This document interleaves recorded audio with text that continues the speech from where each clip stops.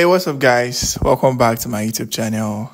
If you're clicking on this video, I know the title might sound so weird because I'm supposed to be happy. I just hit 10,000 subscribers on this channel and the title is saying I want to give up. Or let's say I'm considering giving up. And to be honest, I just want to talk about something that I've actually struggled to talk about on this channel. Like I said, I hit 10,000 subscribers. That is a milestone. I mean, 10,000 real people subscribe to my channel, and it's a lot of hard work. I can't lie. I put in a lot of work to make that happen for myself. But I think I made some mistakes with my channel, and that actually just made it so hard for me to want to, put in effort and keep creating. I just feel like giving up and just probably starting over again, or just giving everything time. So I'm going to be breaking this video down into 3 or 4 parts. The first one is, what mistakes did I make? So what are the mistakes I made with my channel? What am I talking about? Why am I thinking of giving up when I just hit 10,000 subscribers? I mean, that is a crazy milestone. And the second thing will be, are my subscribers real? Are they real? Are they fake? And how did I manage to get my subscribers? Also, I'll be talking about something real personal to me, which is how have I been able to make money off my content and my creative work. So if you're watching this video right now, I will appreciate if you see it to the end, because that will be helping my channel. That will literally be saving my life on my channel right now, because what I'm about to talk about is going to shock a lot of people. Okay, so the first thing is, why am I thinking of giving up right now that I just hit 10,000 subscribers on my channel? I am thinking of giving up because my channel is not monetized. And that is crazy. I know, right? That is crazy because, I have 10,000 followers. I have over 300,000 views on this channel. I have some amazing videos on this channel that I've done some decent numbers, but I've not been able to monetize my channel. So, and that brings me to the second thing, which is the mistakes I made. So, and before I talk about the mistakes I made, I have to talk about the reason why I created my YouTube channel, because I feel like you need a reason before you start doing something, at least for me. So I created my YouTube channel to actually teach people, because when I started graphic designing in 2015, when I started learning, I figured out that most tutorials online about whatever I wanted to learn was created by the foreign account, the Europeans, Americans, and those were just the type of videos that I was coming across. And then I noticed that it was kind of hard for me to follow up with things. So that makes it very hard for me. And I just started considering that, what if I had other people growing up like me as well that want to learn about creating stuff, the whole Photoshop, After Effects, Premiere Pro, and they find it hard to learn from these people. What is going to happen? So I promised myself that whenever I get to this certain level of professionalism in the craft, I am going to start making YouTube tutorials to show people, to teach people in this normal English that I'm speaking right now, whereby everyone growing up like me can understand and can easily follow up with these videos. And that is the one reason why I created my channel. So I didn't know anything about YouTube monetization, or I didn't know it could be a full-time thing. I just wanted to create tutorials that actually help people, genuinely help people. So I fell into this trap, which is the first mistake that I made. I wasn't consistent with my YouTube channel. So I've had my YouTube channel, like I said, since 2015. And I just posted videos once in a while. When I figure something out and I want to show people, I create videos, they watch it, and I go off again. So I wasn't consistent. And on the long run, that was actually hurting my channel, because I need 4,000 watch hours within a year to be able to monetize my channel. But the fact that, I go 2 years, a year, 3 years in between my videos, just made the watch hours. Like if I'm close to it, it goes down again. I start, but I didn't even have like the analytics or anything on my channel. I was just posting, like I said, genuinely from a genuine place, posting to teach people.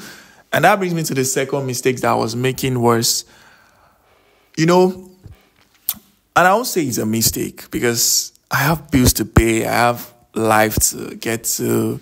It's a lot of hard work. To be honest, YouTube is a lot of hard work. So if you're looking into getting into YouTube, just know right now that it's a lot of hard work. It is a lot of hard work, focus, and just like dropping everything for it. So, at times, I only create these videos whenever I get a chance to. Rather than make time for them, I only create these videos whenever I get a chance to. So on the long run, I wasn't producing a lot of videos. Although I have like 200 and something videos on my channel right now, most of them are short videos that I've created. And that brings me to the third mistake, which is my videos were too short. You understand? So because short videos mean shorter watch hours, so I won't be able to hit the 4,000 hours even if I have a lot of views on it. And another thing is I was scared of making my videos too long because I don't know if you guys want to watch long videos or you guys want, it's a lot of hard work. It's a lot of thought process, a lot of doubts. So I just kept on making my videos so short and so precise.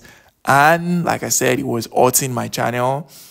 I have 10,000 subscribers. And are my subscribers real? Yes, they are real. My subscribers are real. They are real people. Even after I gained 10,000 subscribers, I have over 100 people subscribed to my channel right now. And how did I do that? I did that two ways. I use what I'll call the dark art of social media, which is I created a video that went viral. So I created a product around that video that people can download and use in their own videos as well. But they need to be subscribed to my channel before they can be able to access the products.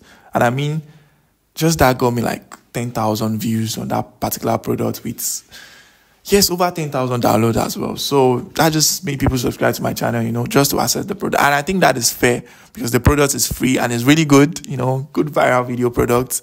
And people just kept on subscribing to my channel. Also, I was producing some viral shorts and people were subscribing to my channel through the shorts as well.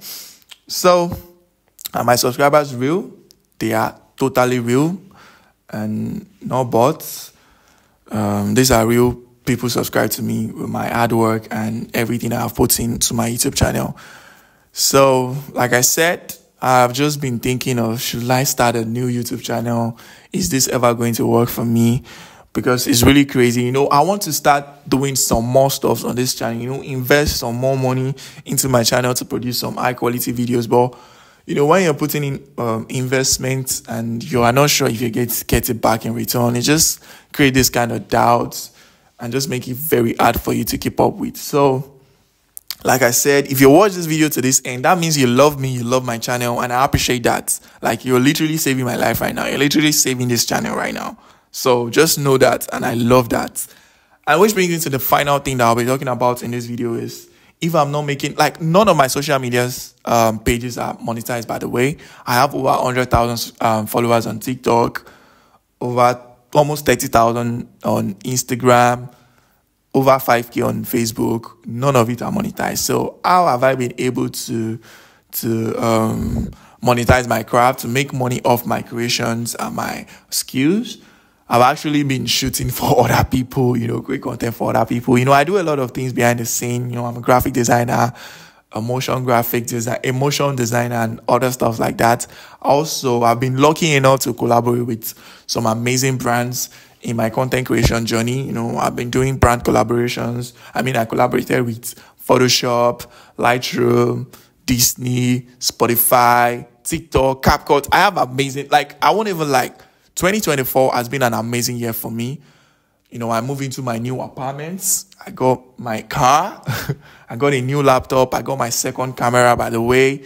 I've been on some shows. Everything is great. I won't even lie. Everything has been great for me. But, this YouTube has just been something that has been missing for me. So, yeah, if you're watching this right now, I really appreciate you. 2024 has been an amazing year regardless. Thank you guys for supporting me, for watching my channel. And I hope from this video, I'm able to find a reason to continue this channel, not to give up, because I'm not someone that likes giving up. I mean, I give myself a fair chance at everything, but sometimes you just got to know when to like take a break or just go off totally.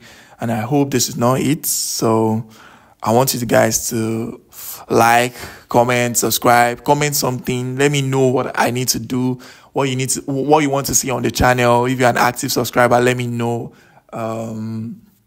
Like, share this video with someone that wants to start a YouTube channel so they don't make silly mistakes like I did, and let them know that this is a lot of hard work that takes dedication and time. And I hope I'll see you guys in other videos, hopefully. And yeah, that will be all for this particular video. Thank you guys once again for 10,000 subscribers. You guys have been amazing. And remember to stay wicked always. Stay blessed, and cheers.